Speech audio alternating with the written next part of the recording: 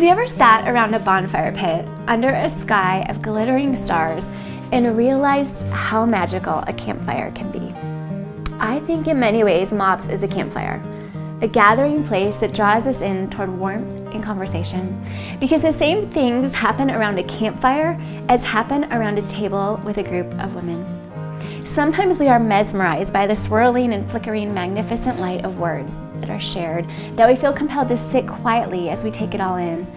And then other times the air will be filled with raucous laughter as we struggle to find our breath amidst the honesty and the goodness of being with friends. This atmosphere is what we have dreamed about this year as we spent months praying about our theme for the year. We are so excited to see how this theme restores our souls and how spiritual conversations develop as we huddle around our common source of heat and light where we can all find healing. So our theme for this year is a fierce flourishing, and the reason we chose these particular words is because as we all sat around a table, there was a group of women, we all felt like we had spaces in our lives that needed some flourishing, spaces in our souls that were weary and dry.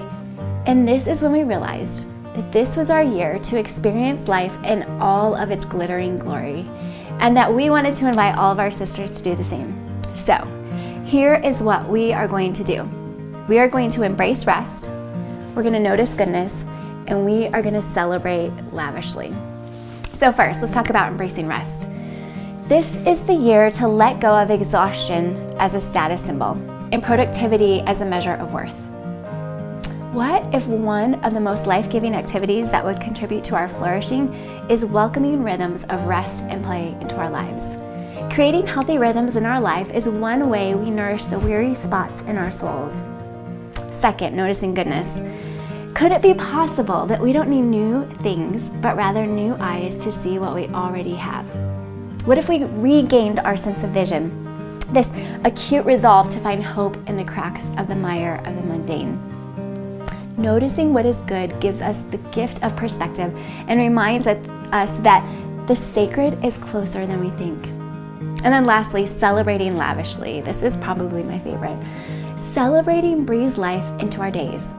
Could it be that commemorating moments might help us to become more alive, to remember what is good and become masterful at recognizing it? How would life change to regularly invite friends into our stolen moments with uninhibited dancing, the best food, while gathered around the biggest table with the deepest conversations?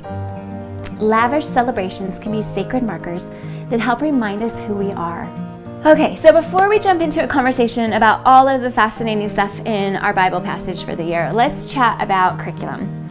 So I occasionally get emails from leaders who wonder why our curriculum and materials don't have more traditional Bible study in them. And we actually do that very intentionally.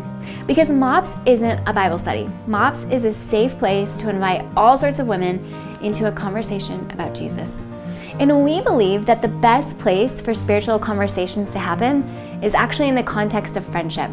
We believe that you know every mom in your group way better than we do. And that's why we give you a starting point with content that sparks deep questions so that you can take it to the next level. So the really cool thing is that your group is engaging in the kingdom work of inviting women who are at all different places in their spirituality to gather, to share, and to explore together what their next step toward Jesus might look like. And that will look different for every woman in your group. Okay, so let's chat about Isaiah 55. So Isaiah 55 is often referred to as the Great Invitation.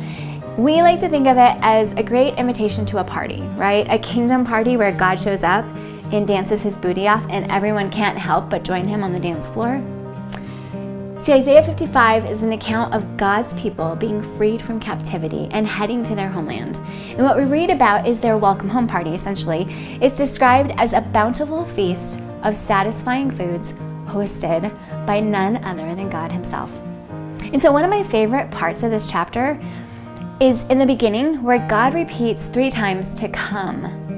Because see, everyone is invited, including the thirsty and the broken. And let's be honest, we all have thirsty hearts. Spots in our souls that just feel bone dry, where our hopes have dried up or our dreams have wilted. Sometimes we're haunted by this persistent thirst, right? So God invites us to a party where He's serving a banquet that quenches all of the longings that each of us has. Another cool thing about Isaiah 55 is how it talks about creation noticing the goodness of God and showing us what it looks like to flourish. We read that the trees clap their hands and the mountains sing, and perhaps the most profound part of all is where we read that the thorns become cypress and briars become myrtle. Now, I just love this part, and it's important because in Genesis, a curse comes on all of creation, right? And part of that curse was that man's labor would be made hard and frustrating by thorns and briars. In Genesis, it says, "Cursed is the ground because of you, and toil you shall eat of it all the days of your life. Thorns and thistles it shall bring forth to you." And so what Isaiah 55 is saying is that the curse will be lifted, that thorns and briars will be forgotten, and in their place will come things of beauty and usefulness, as evidenced in Isaiah 55 by the cypress and myrtle turning green and regaining their life. And here's the coolest part of all of this. When Jesus was crucified, He wore a crown of thorns on His head, which was a graphic way of saying He is carrying the curse for us and ushering in a new experience where we are freed from the curse and can enjoy the cypress and myrtle in their full flourishing. We can enjoy creation in its full flourishing.